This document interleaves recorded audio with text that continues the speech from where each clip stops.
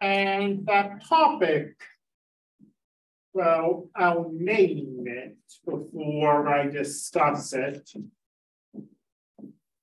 The topic in question is the natural domain. And we'll dive right in with the obvious question of what's that? And we'll recall something from Wednesday, I guess it must have been, from last week. We made the observation that some inputs can break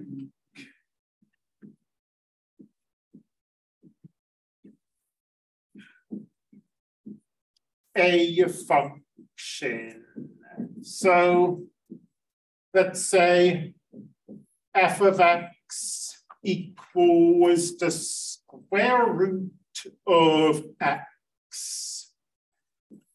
Then f of -2 is not a real number. We cannot take the square root of a negative number. So this input breaks the function.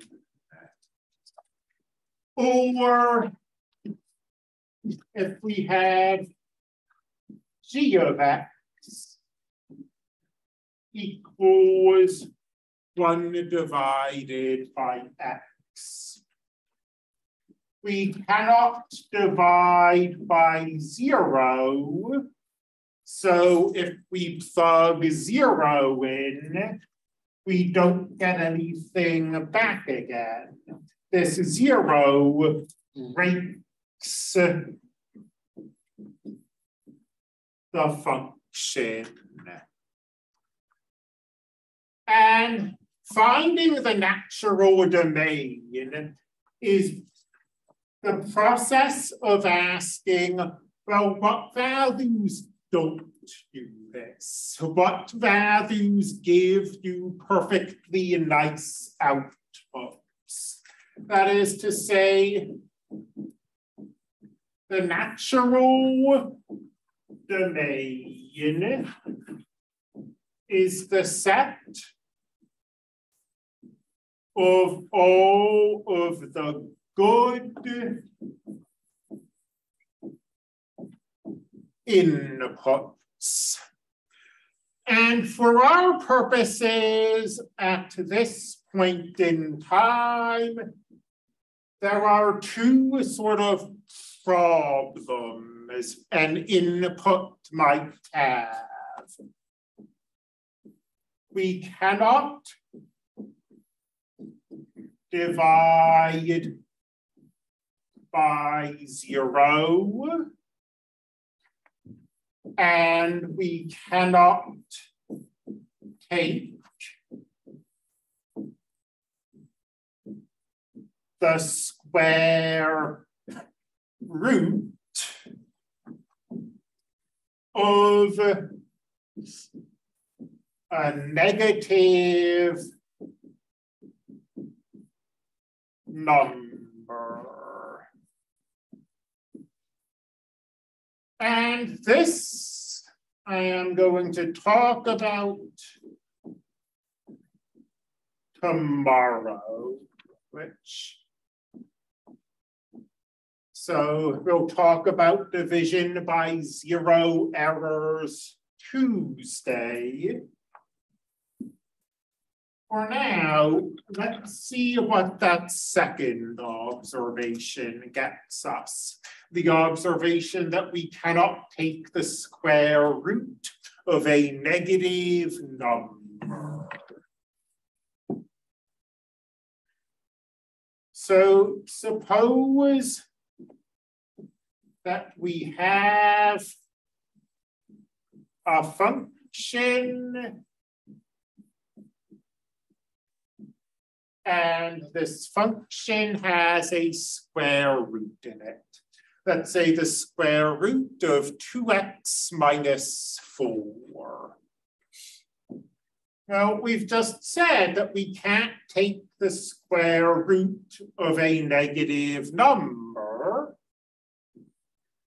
And we are taking the square root of 2x minus 4.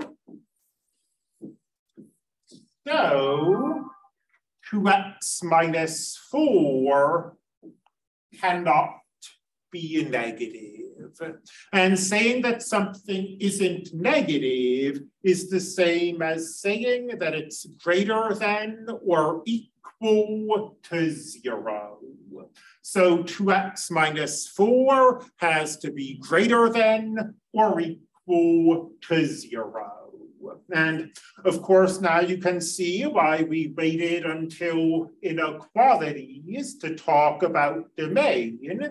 This inequality we can solve, or we can hopefully solve.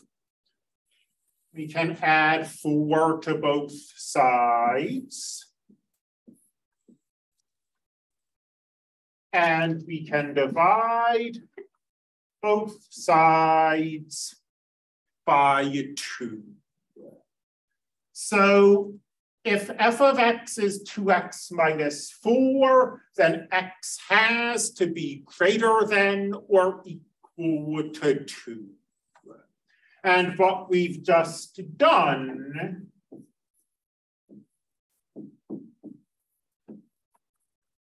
is found the domain of this function. We'll sometimes just drop the natural and say domain.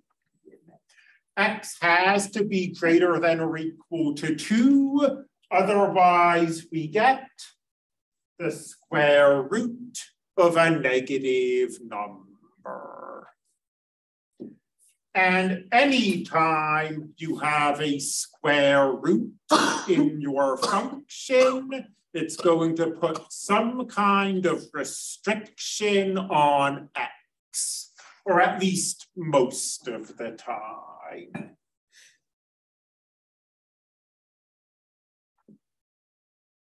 Similarly, if g of x were the square root of 1 minus 5x, that square root puts restrictions on what x has to be, because we can't take the square root of a negative number, and we are taking the square root of 1 minus 5x. 1 minus 5x isn't allowed to be negative. And then this inequality, like many inequalities before it, we can solve. We can add 5x to both sides. We can divide both sides by 5. And once again, what we've just done is find a domain. If 1 minus 5x were negative, it would break the function.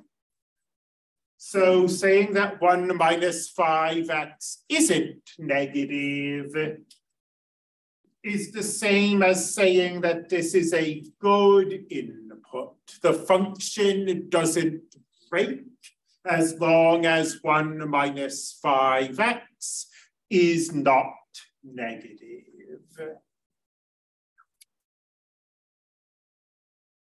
If we, no, let's ask now if anybody has questions about what's come so far. Questions about this concept, about where that inequality came from, about how we solved that inequality, or anything else.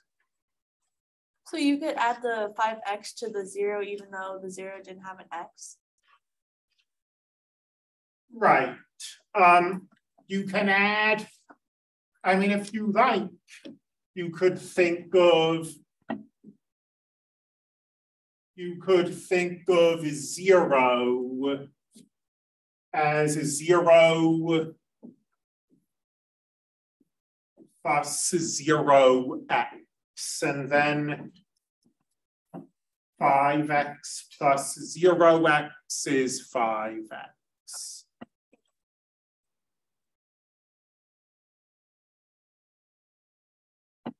What if, I mean, I've said that the only things that can break a function are division by 0 errors or the square root of negative numbers. And I've said we're spreading this section out, so we'll do examples with division by tomorrow. What this means, though, is suppose we don't have division and we don't have square roots.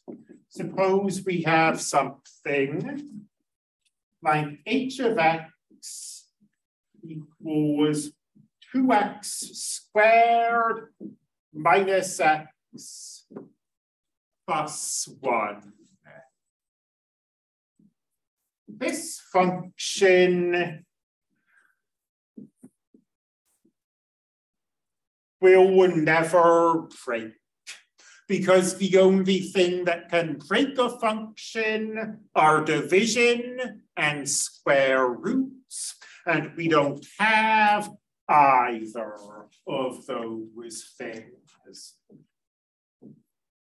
If a function never breaks, we say that the domain is all of the numbers, or all of the real numbers, if we're being really fancy. Remember that the domain is the set of allowable inputs. It's the set of inputs that don't break the function. So this should make sense. If all of the numbers are okay, if the function never breaks, then all of the numbers are in the domain.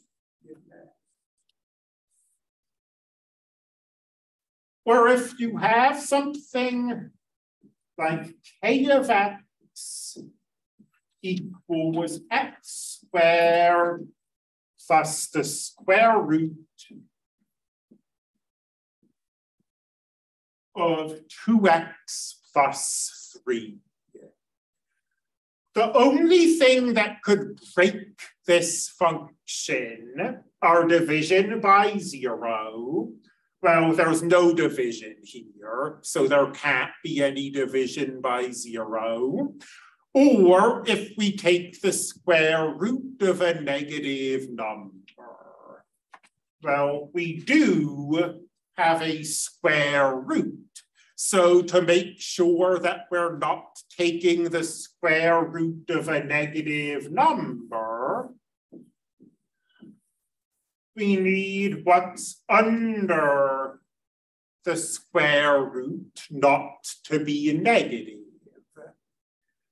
And you'll notice that that x squared is not affecting anything. It's not division, it's not a square root, it's not affecting the domain. We just have, if we subtract 3 from both sides and divide both sides by 2, it's only what's under the square root that ended up affecting the domain. X has to be greater than or equal to -3/2, and that comes from the square root. So for today, at least, if I'm asking you about the domain, you're just looking at the square roots. And anything here, like if instead of an x squared, I had a 7x cubed, well, we still just need what's under the square root not to be negative. The problem hasn't changed at all. And this is still our answer. Let's take this opportunity to extend our interval notation. So thus far in this course, when we've used interval notation, it's because x has been between something. Like if x were between 5 and 7, that's the interval from 5 to 7. We're including 7 thanks to this square bracket. And that's because 7 is less than or equal to itself. We're not including this 5 because 5 is not bigger than itself. And now we're going to take this interval notation and we're going to extend it to include statements like this, where x is bigger than something or x is less than something. And the way we're going to do this is as follows. To use interval notation here, x should be trapped between two values. We have this value that's less than x. We should find a value that's greater than x. And the way we do this is kind of cheating, maybe, but we say that any number is less than infinity. So x is greater than or equal to -3/2, but it's less than infinity.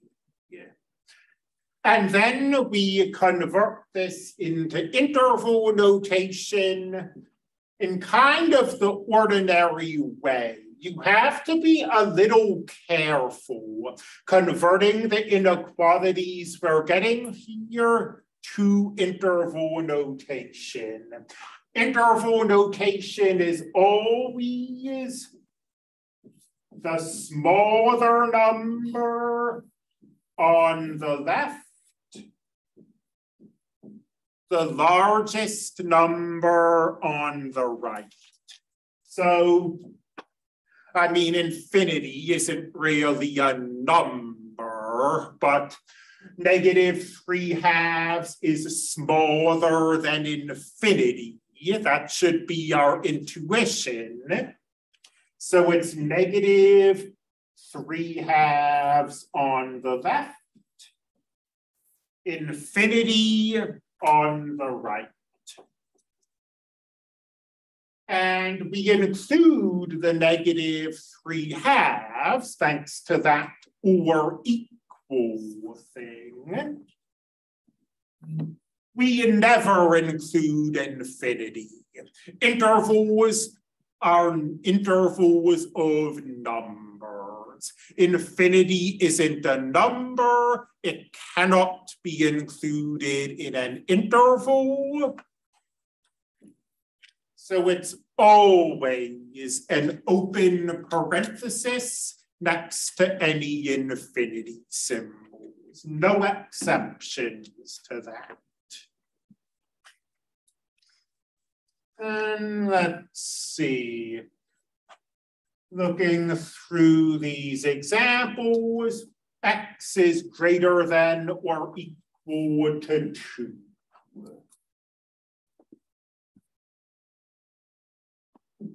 Now, x may be greater than or equal to 2, but it's still less than infinity. So if we want to, or if we are instructed to, we can write this as an interval. And again, you have to be careful with these intervals, because when we have these inequalities, the smaller number can be on either side. Here, the smaller number is on the right. The smaller number could just as easily be on the left. So if you want to convert this to an inequality, you have to ask yourself, which is the smaller, which is bigger, and make sure that in your inequality, the smaller term in your interval, the smaller term is on the left, the bigger term is on the right. I kind of got to this frame and zoomed past it. Here, x is already less than or equal to 1/5, or 1/5 is greater than or equal to x. So saying that infinity is bigger than x isn't helpful here. I mean, we already know that 1/5 is bigger than x. If we want to use an interval notation, we need to complete that string of inequalities and get something smaller than x. And we'll think of infinity as being sine. So that is to say, we'll think of having positive infinity and negative infinity. And x is between negative infinity and 1/5. Again, if you're using interval notation, you need to proceed with due care. You need to ask yourself, what's the smaller number? What's the bigger number? And then when you use interval notation, sorry, I know my handwriting sort of slants when I write like that, but when you use interval notation, it's smaller term on question. It's a bracket. Oh, Yeah. you're right, it is, thank you, because of this or equal to, let's fix that. Again, whenever you use this notation, it's smaller, comma, bigger. And just like we can't include positive infinity, we can never include negative infinity. So if we've got this symbol, it's always an open parenthesis.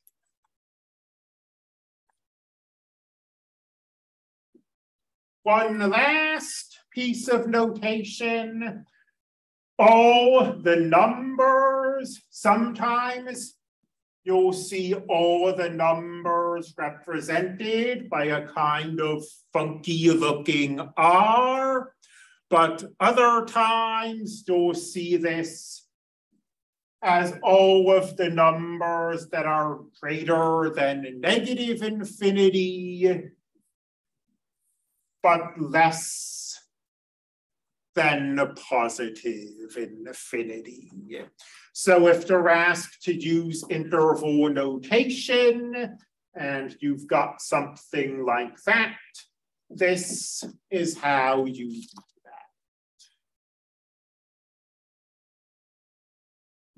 that. Okay, well, should ask if there are any questions.